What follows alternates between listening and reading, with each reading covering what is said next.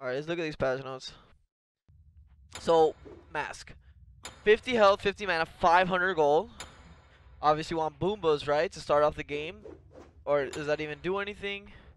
Is Boombas in the game? Oh no, they have blessings. I'm lit as fuck. Okay, the masks are back. Okay, okay, okay, okay. Boom, boom, pow. Let me look, let me look, let me look. Let me see, let me see. All items. Let me look for these masks. Alright. Passive. Gain damage, sacrifice ability. Minus 30 movement speed, plus 15 ability damage, plus 20 basic. So you get 20 penetration. That's a fuck ton of penetration. You get movement speed, minus 30 movement speed is serious though. I don't know, 20 pen, 50 physical power, 100 magical power. What the titties? 150 physical power is a ton of physical power. But you lose plus 15% ability damage dealt, plus 20% basic damage dealt. I don't like the sacrifice shit though. I don't like the sacrifice at all. Why do you have the sacrifice? Why are you buying an item to sacrifice other things? Doesn't make sense to me. I don't like that. I don't like it at all. Why? I don't. You buy items. It doesn't matter how good an item is. You why sacrifice other things? The speed loss is nothing though. 30 movement speed is a lot. That's more than fucking boots gives you. That's 12% more than boots give you.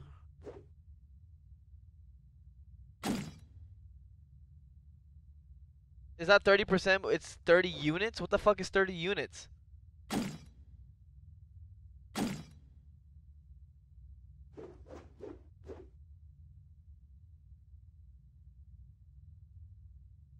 Is 30 flat? Since when did they have movement speed as flat? Okay, so flat rate from base movement speed. Okay, I guess. I don't like these masks. I don't like them. I don't like them at all. Why is there a negative effect on an item? You're buying this. You're farming gold to buy. It doesn't matter. Beside why is there? It looks terrible. I don't like it. I don't like that you sacrifice. It makes no sense to me. Plus 20% damage taken, 25 physical powers, 60 energy power, 20% movement, 20% cool, 20% cool now. Plus 50 movement speed, plus 20% damage taken. 25% damage dealt. Dude, 25% damage dealt is a lot. 100 health, 50 prots. I mean, yeah, it's the best one because as a guardian, it gives you so much prots, and as a guardian, you don't give a shit about dealing damage. You take Lono's Mask is by far the best one because of what it does. The negative effect, like, all right, so it's for guardians obviously, and or warriors if you want, and but for guardians it's really strong. For warriors, I guess it hurts them a little bit to get. What's good, Bouchy? This one plus 20% damage taken. I mean, yeah, movement speed. I mean, I guess on Mercury it would be insane on characters that one shot either way. But plus 20% damage taken. I think they're gonna confuse everybody with the percentages and the flat rates. Like, oh, you take on this mask, it's flat movement speed taken away. On this one, it's percent damage taken. I don't know. I think they're gonna confuse a lot of their player base. People are gonna be like, oh, everybody's gonna be buying like 4 masks. My build is gonna be boots and 3 masks. That's the meta. Boots, 3 masks. So I can be taking. So I have 30% less movement speed, 20%. If you buy all the masks, it counters all the other masks. Genius. Oh, you can only buy 1 mask? Oh my god, this is a terrible change. Alrighty. Yearly rewards, nobody cares about that. Console, nobody cares about that. Time queues, nobody cares about that. All rank modes, nobody cares about that. Rank conquest, this mode has been changed to be solo only. Game is broken. Rank joust, nobody cares. Rank duel, nobody cares more. Joust map, nobody cares. Arena, nobody cares. Clash, nobody cares. Assault, nobody cares. Alright, conquest. A lot of talking. Support bonus XP. My god, I'm gonna if a Geb invades my speed, just know I'm going to Dota. After 2 minutes on the game clock, support bonus XB will turn on. This rule will give the lowest level player on each team a 25% increase to their shared XP only, not solo XP. only, not solo XP. Okay, normal. Needs to be the two-way split, yielding 120% experience. Would yield 60% to the higher higher level player. 1.2 because if the lower player on the team is disconnected, the more XP was the second lowest player. Perfect. So when I get it, so what I'm gonna do is we're gonna BM a really shitty player. We're gonna have him DC, and then I get more experience. Minion AI. Minions that have already chosen a target will not change targets unless their current target dies, leaves radius, or enemy gods draws their aggro. That sounds good. That's actually, wow, that's like, we should have made that change in 2012. Elder Harpy. Dude, I'm already thinking about the strats, chat. Kick your teammate, BM, DCs, more experience, I can carry the game. Because what happens is, I have these Amaterasu supports that are like, I'm level 13 and you're level 13, what are you doing, jungler? But in reality, they're just running around really fast, taking all the experience, shooting a 300 damage nuke at one person, and then running in circles. Oracles decrease base HP, thank the god. I mean, I don't know why Oracles are soloing me at level 3. That was a good change. Base XP reduced from 34 to 24. Thank God, because if someone stole my back camps, the game was over. This affects mid camps times 2 and back camps times 1. Yeah, that's good. So well, that actually really affects mid camps because that means they're really low on experience. That means that's only 48 experience for mid camps. I don't know about that change. Because I feel like mid camp is the only thing that's neutral on the map outside of oracles. Am I wrong? Right, chat? Hey, Ellie, what's up? Oh, you only get more XP if you're not hugging someone. If you're butt hugging someone, which usually it's for the support. So like now supports are gonna be running around. I just look. This is my thing though. This is my thing. In a MOBA, right? Why would you reward the team that's behind? Or I mean, it's not the reward the team that's behind, but the lowest experienced player, which should be the support. Why are you rewarding him with experience?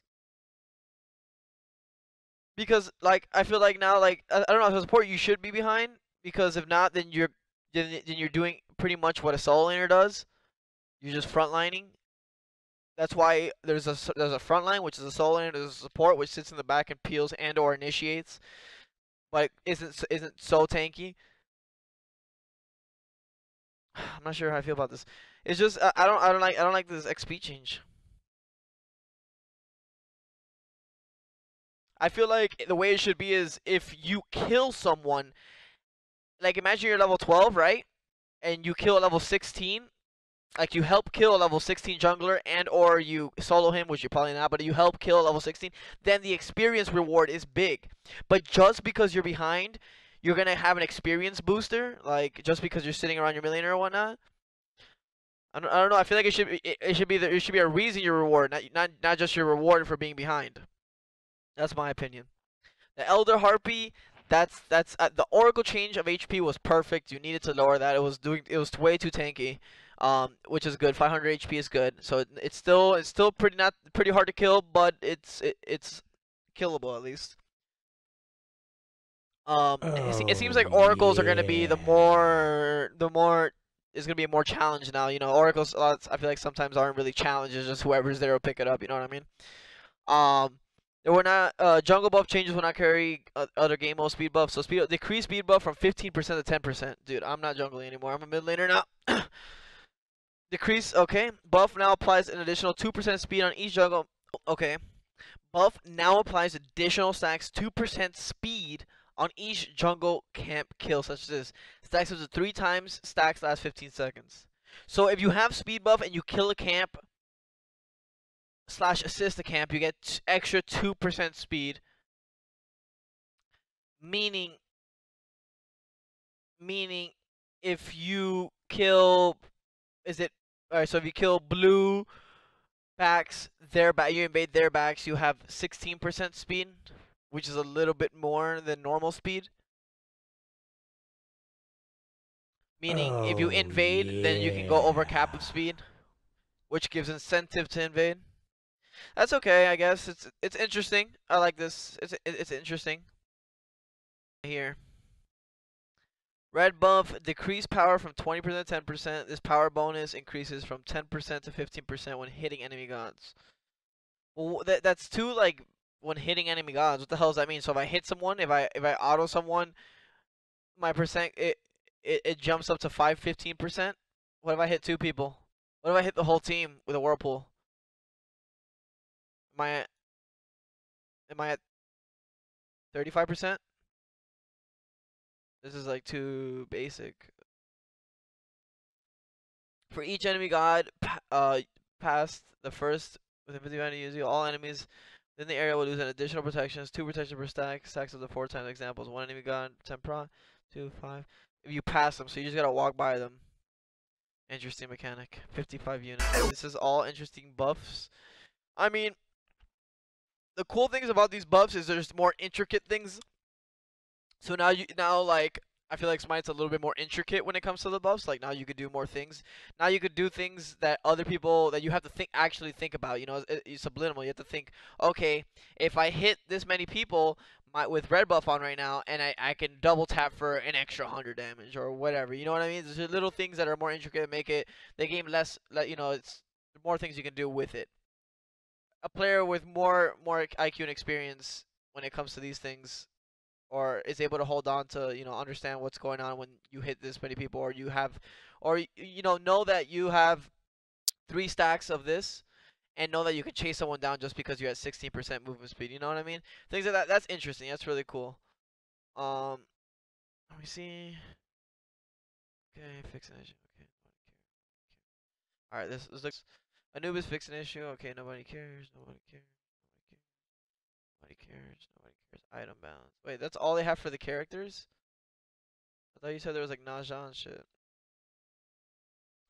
I don't like any of the masks. Only the masks that I think I don't like. I don't like that there's this that there's you buy an item and then you lose something because you bought an item. And I feel like MOBAs when you buy items is just to increase what you have, not to have a negative effect on them. Even though Dota has some of those things, but it does bring a more intricate side to things. Oh, I know I have Boomba's mask tier 3, so I know that I take 20% more damage. So if I see a Mercury with this, I know I can double tap him for etc. more damage. Pretty cool things. Those are the only things I like about it. I don't like the items have negative effects to them, but elixir power. Elixir power is no longer removed on death. What? While elixir power is active, you deal 25% additional damage to structures. Duration from 300 to 360 seconds. Wow, that's interesting. What, did the price change? No? This is defense alarm with extra defense active take 25% decrease damage from structures. Wow. Interesting. Like this change. Really like this change right here. Elixir, the elixir change is good. Well, let me read over these items still. Soul Reaver, the passive Soul Reaver has been changed and now has ethereal sound passive. Your abilities deal an addition of 2% of target maximum health magic damage to the target has over 2,000 health. Your ability bonus scales up as effective reduces 8% at 20. Interesting. No, Soul Reaver kind of hurts mages. In a sense, the pass. Yo, Oh, now I can hear you. you can hear me now? Yeah. Alright, word. Let me know when you want to queue up.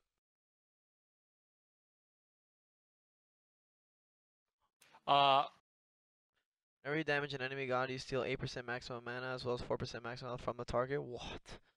The stats remain stolen for 45 seconds. The target's affected can multiple buffs and debuffs at once. It's gonna grab everything. The stats remain stolen for 45 seconds. You steal health and mana. So if you hit a tank, if you hit a guardian with a spell, you take 8% maximum health. 4% maximum health. That's interesting. You get tanky as how much? What are the stats on this though? Oh, it's just a passive. So you get mad HP, you get CCR, and now it's just more defensive. Like I don't. Who gives a fuck about the mana? Either way, you're gonna have tons of mana as a mage, regardless, or mana regen. The only important part is the 4% maximum health. You take 4% from, what is 4% of 3? So you hit a couple people with it? I'm confused. You could have this, can you do this to 5 people? If you hit a whirlpool on 5 people, could you steal 4% of 5 people's maximum health to you? You hold on to this for 45 seconds, and then you could redo it before it's out. What's up, Model? How you doing? What's up, Wraith? Bookathoth. Increase cost. Okay, it's a pretty big increase. Increase magical power from 180. Okay, less of an item. Increase mana from 125 to 50, so it stacks more.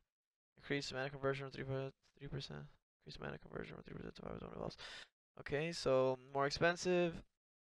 I don't know the math. I'm assuming it does more damage when it's fully stacked.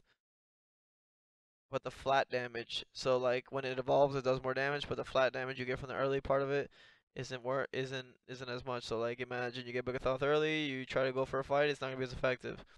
You take your time and farm, it does a lot more damage. Smart. Wait a second. So then Bookathoth Ethereal Staff. Bookathoth Ethereal Staff, you take 8% of someone's mana, like a mage. It gives you 5% more damage on the mana you stole. You hold on to it for 45 seconds. Could be useful. 120. 120 health. About 8% of 1200. 8% of 1500.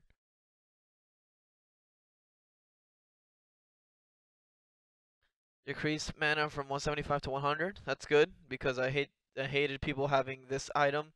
Is the reason I feel like Warlock was just picked up was because it gave you mana and health. It didn't matter. It didn't matter.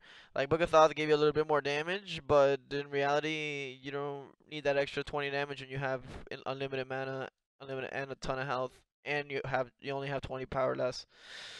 The health is more important than the extra 20 power. But now that you cut the mana, now you have to make a decision. Do you want health, a little bit less power, or do you want a bunch of mana and power? Good change. Typhon's Fang, reduce magical power from 100 to 80. More useless than it already is, because everybody buys fucking counter healing. Increase bonus magical damage from your life steal, total counter equal amount to his. Ooh, okay. Better passive. I like it. I like that they're reducing straight flat stats and making the passive more intrigue.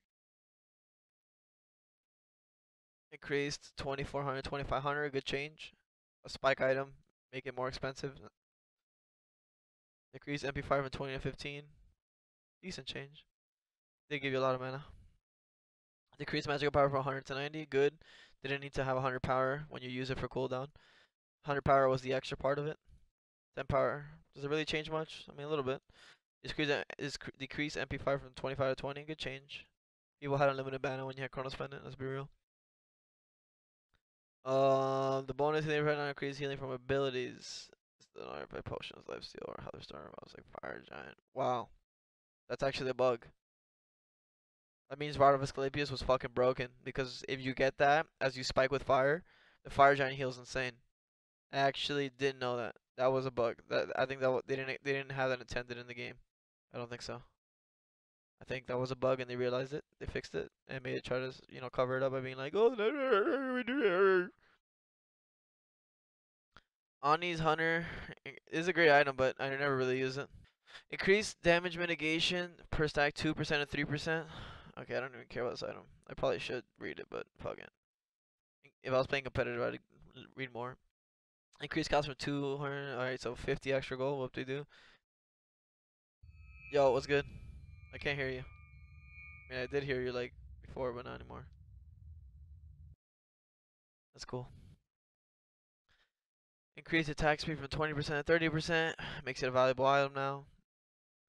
Now it could be used in certain aspects. Still might need a little bit more of a buff, but we'll see with 10% extra attack speed if it does anything.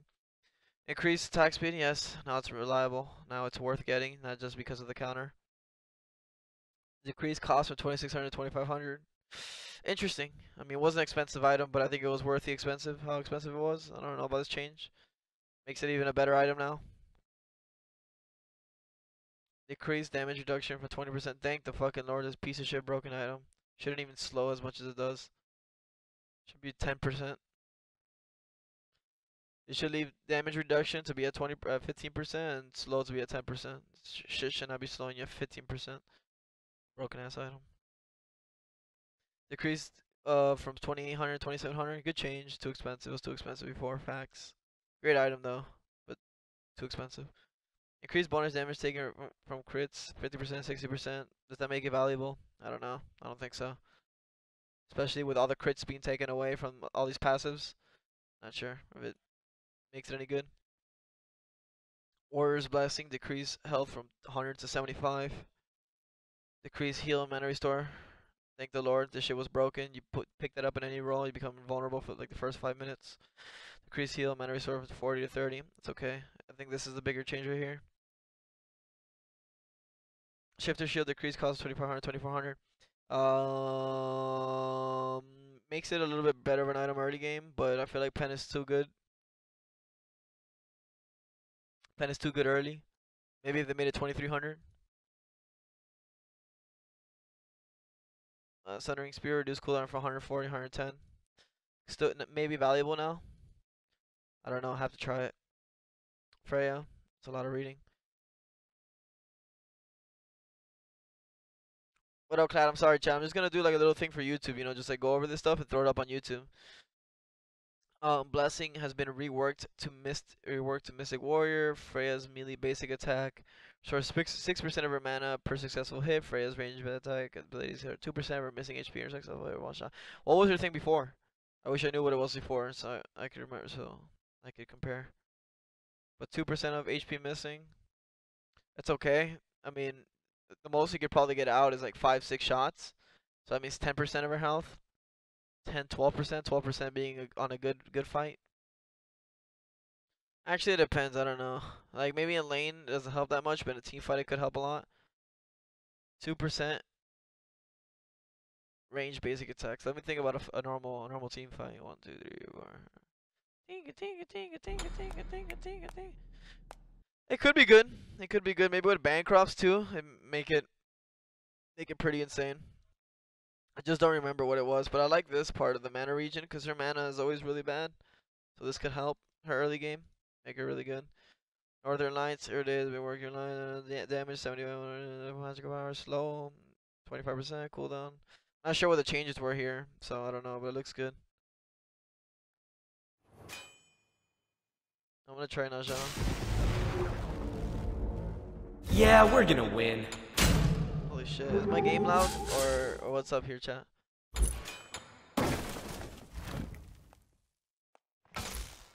Or a blade, Bakasura, no longer 30%. Okay, Humba's directional movement penalties. Oh, is no longer affected by directional movement to his ability firing. Okay, that's pretty important.